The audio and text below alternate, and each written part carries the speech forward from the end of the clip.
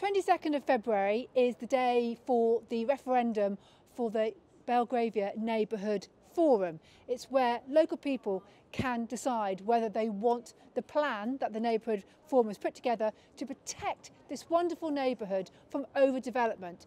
It's the people's voice about what they want from a planning perspective for their neighbourhood. So if you have had a polling card, please don't forget to vote on February the 22nd.